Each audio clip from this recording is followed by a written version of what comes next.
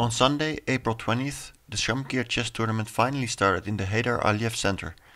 Although it's only a 10-minute walk from the hotel, most players were brought by one of the special buses. And whereas some players preferred a bit of privacy just before the start of the round, others liked to sit down at the board early. In a splendid auditorium, the spectators can watch the players and follow the games thanks to digital diagrams on a big screen. Most attention was drawn by one player, Magnus Carlsen. It doesn't happen every day that a small town like Shamkir has a world champion playing.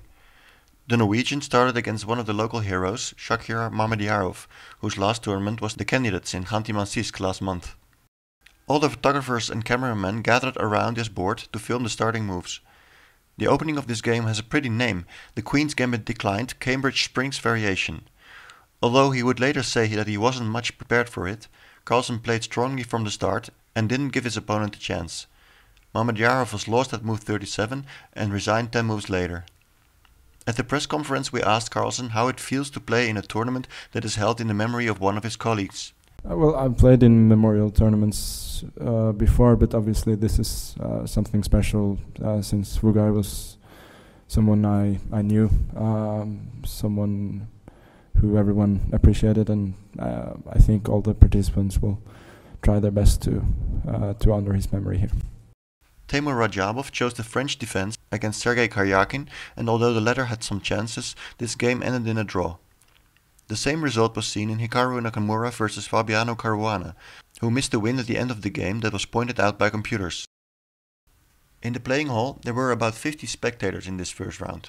Among them were the father and second of Carlsen, but also the father and second of Radjabov, and the organizers of the King's Tournament in Romania. All games in the B group ended in draws. The top game between Wang of China and Etienne Bacrot of France was a rather interesting King's Indian. Black was changed down, but with 1 pawn, and the structure for white was just worse. I was thinking that I had everything that I could, I think, one moment, but actually it's maybe only slightly better if I don't, or maybe I missed something, because after b5 it really looks good for black. I tried to defend, and somehow I got a chance to open not to open the center, but to activate my bishop.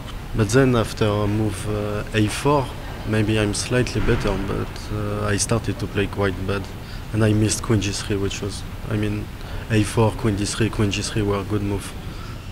It was a good day for Azerbaijan, as Vasif Durarbayli drew with black against Radek Wojtaszek, and Nijat Abbasov, the youngest participant, drew as black with Pavel Ayanov.